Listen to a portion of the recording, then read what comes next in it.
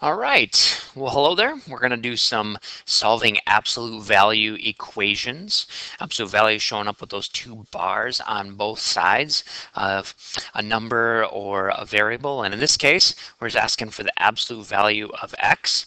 And if the absolute value of x is a, then a is going to be the positive version or the negative version. Because absolute value is basically looking at distance from 0 or distance from a certain point.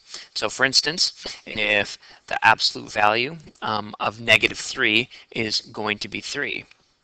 So that means if a, like for instance, if a we know is 3, that means x could be 3 or it could be -3. Both of those would be true because absolute value of 3 is 3. The absolute value of -3 is also 3. Again, absolute value is just asking distance from 0. How far away is -3 from 0?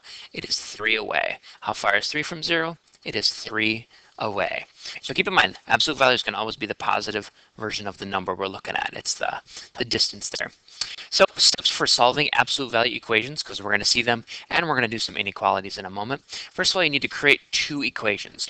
Two equations are going to show up in that, like what's inside the absolute value bars is equal to the positive and negative of what's not in the absolute value bars. So let's just pick an example, okay? So I can say that 2x, the absolute value of 2x is equal to 3. So I have two questions to run myself here as I need to ask. So let's see, what's inside the absolute value bars is equal to the positive and negative of what's not in it. So the two equations I would be solving here is 2x equals 3 or 2x is equal to -3. And I would need to solve both of those and see what is true, and sometimes both of them are true, and sometimes neither of them are true.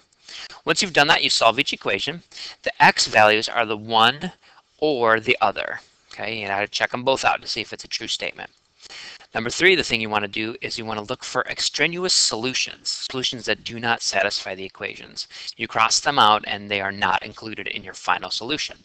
So just because you solve it and get an answer, don't just end there. Just see if it is true, if it is a true statement, because some things are not going to work. And then you graph your solution on a number line. So let's go ahead and try it out. Try it out here. Okay, so we have the absolute value of x is equal to 3.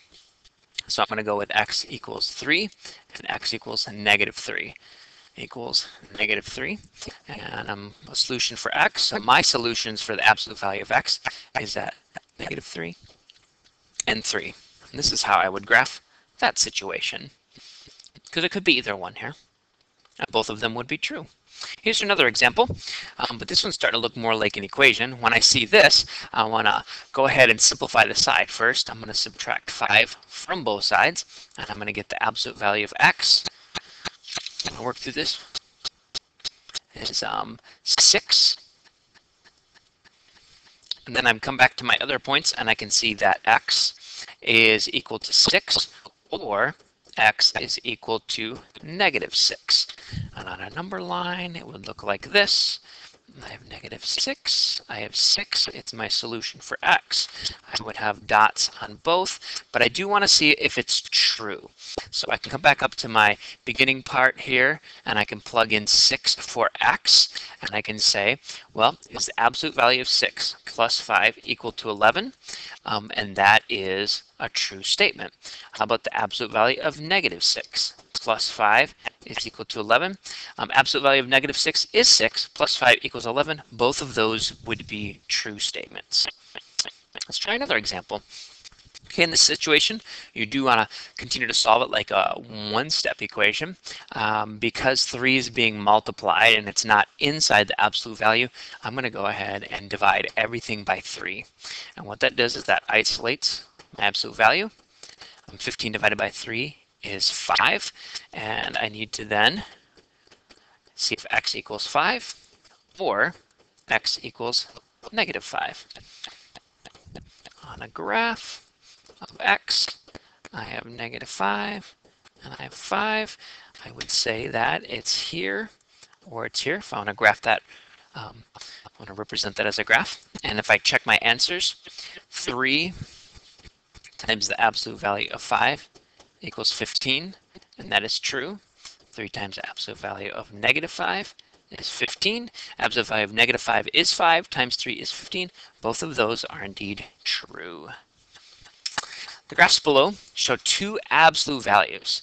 Okay, so let's look at this. We have n minus 1 is less than 3. Now here's a little trick. So this symbol right here is less than, so you're looking at an and. I'm looking for an intersection, and I've heard some kids say this. Some students go less than, and they hear the and. Unlike this one right here, with this one is greater, they hear great or. So this one is going to be a union, a great or, and this and is going to be an intersection. Okay, so let's go ahead and solve this one. Now, when I'm looking at this inequality right here, I can see that it's looking at the absolute value of n minus 1. So I want to see where everything is 3 away from positive 1. Okay, 3 away from positive 1. So here's my positive 1, and I see that 3 away will put me at 4, and 3 away from positive 1 will be negative 2. Another way to look at it is just by solving it. That's one way to solve this kind of thing. Another way is to solve it as its two pieces, as an and. So n minus 1 is less than 3, or n minus 1 is greater than negative 3. Now notice what I did is I switched it to the negative, and I flipped the symbol also to keep up with it. So add 1, I end up with n is less than 4, which is what we found here. And I add 1 and I add 1, I end up with n is greater than negative 2, which is what I ended up here. So you've got a couple different options here. You can either look at what's going on in the number line, or you can go ahead and solve the equation. The absolute value of negative 1 is less than 3, represents all numbers whose distance from 1, that's where I'm getting that from. Notice I'm using the opposite of the symbol I see, whose distance from 1 is less than 3 units away. Okay, now let's look at this other side. This is our or. The absolute value of n minus 1 is greater than 3, so that's going to be a union. And I'm going to solve it the same way. I'm going to look at the negative 1 here, and I'm looking from the starting point of 1, so kind of going to the opposite side, and I'm trying to see what's 3 away. So 1, 2, 3. So my answer is 4. 1, 2, 3. My answer is negative 2. I can also solve this like I did over on the other side. I can look at this as n minus 1 is greater than 3, or n minus 1 is less than negative 3. Got to flip the symbol and flip to the other side of the number line. Plus 1, end up with n is greater than 4, which is what I got here. Or plus 1, I end up with n is less than negative 2, which is what I get here. And so I got my less than, and I've got my greater than, and this is an or, so I'm looking for the union, and it's representing everything that I see here. So I'm going to try out a couple of these. Why don't you press pause and you try this one? So press pause, you give it a try, and come on back and let's see how we did. Pause, press pause. All right, how'd you do? Because I'm ultimately looking to see here, from my 3, I'm trying to see what items, what things are 4 away from 3. So I'm going 4 this way, and I'm going 4 this way, or I can solve it as an equation. And this is an or because it's great or, and here's my graph of it. Let's try another one. All right, the absolute value of w plus 2 is greater than 5. Press pause and you try it. All right, here's my solution to this one. I can see w is greater than 3, or w is less than negative 7. Or I could look at negative 2. I see the 2 in my absolute value, so I go to negative 2, and I can see what is 5 away from it. What's 5 away from it is 3 and negative 7. Both are good, useful methods. Look at this, guys. The absolute value of c plus 7 is less than, that's less than 9. Press pause, you try it. All right, this is what I got.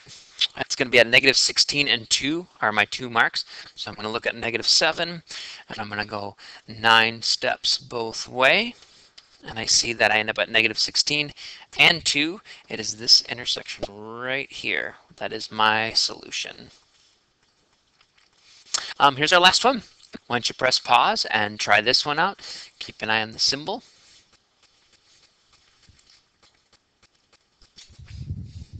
Okay, this one was kind of a tricky one, because you can see here as we're graphing this out, we're looking for an and. Okay, so we're kind of keeping our eyes out for an and, which means an intersection. So I'm looking for the intersection of these two things, and I'm not seeing an intersection. I've got from negative 6 going less, and I got negative 2 going more, and it's because of this particular thing right here. C plus 4, the absolute value of that is always going to be positive. So if this side is always going to be positive, there's no way it's going to be less than this negative number. So that's something we could catch a little early, and I want you to get in the habit of seeing that early. But here's my proof for it, the rest of this. All right, that's it. I am going to go and try to find a panda to ride around the park in my pajamas, because why wouldn't I do that?